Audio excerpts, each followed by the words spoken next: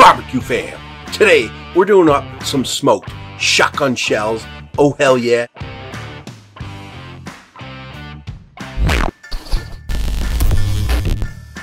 So you're gonna want to get your Manigat, and then some good sausage, and then a smoked Gouda. 1/3 on one side sausage, 1/3 basically a cube of Gouda, and then another third of sausage.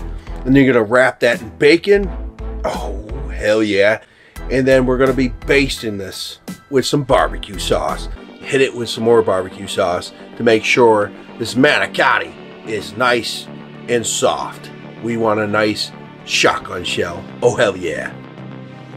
We got a loaded up shell. Oh hell yeah. Let's get a taste test of this bad boy.